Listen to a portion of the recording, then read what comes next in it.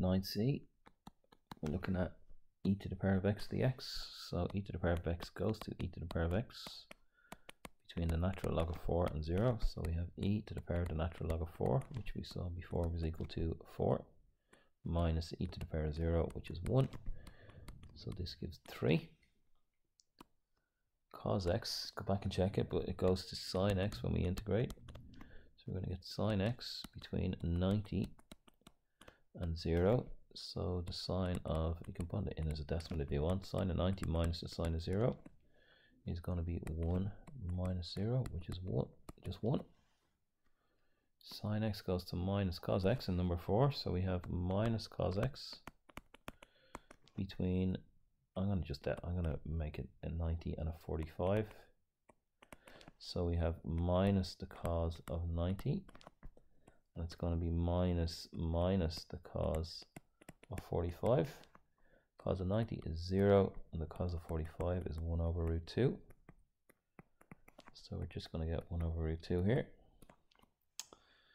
E to the power of x again goes to e to the power of x. So we're going to have e to the power of x between natural log of 5 and natural log of 2, which is e to the power of the natural log of 5 minus e to the power of the natural log of 2. And we've seen before that's going to be 5 minus 2, which is 3. 2 cos x for number 6. Cos goes to sine, so we're going to have 2 sine x and it's between 60 and 30. So we're going to have twice the sine of 60 minus twice the sine of 30. So that's root 3 over 2, the sine of 60 by 2, which is just root 3. And the sine of 30 is a half, so 2 times a half is 1. So this looks like it's going to give root 3 minus 1. 4 sine x goes to 4 cos x and a minus between 60 and 0. So minus 4 by the cos of 60, and then it's minus 4 by the cos of 0, which is equal to 1.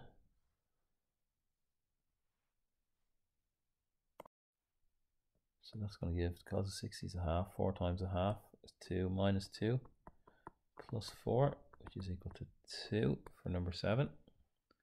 Number 8, I'll just come this way. Cos x, as we've seen before, cos x goes to sin x. So we're going to get sin x, and sin x goes to minus cos x. So sin x minus cos x between 45 and 0. So we are going to get the sine of 45 minus the cos of 45, and then we're going to have minus the sine of, sorry, I should have put the bands in, 45 and 0. And then it's going to be minus the sine of 0 minus the cos of 0. That's just going to give 1 over, well, these are the same, 1 over root 2 twice will be 0, minus 0 minus 1, so that's just going to give plus 1. They can seem a little bit awkward, but they shouldn't be too bad. Number 9, cos x goes to sin x, and sin x goes to minus cos x, so that's going to be minus plus cos x between 90 and 45. So the sine of 90 plus the cos of 90, and then minus the sine of 45 plus the cos of 45. You could calculate this if you want. The sine of 90 is equal to 1 and the cos of 90 is equal to 0, so that's 1 minus 1 over root 2 plus 1 over root 2 for the sine of cos of 45. So we're going to get 1 minus 2 over root 2. 1 minus, yeah, we have 2 over root 2, which on a calculator probably is 2 over root 2. Get rid of your third on the bottom by multiplying top and bottom by root 2. 2 root 2 over 2.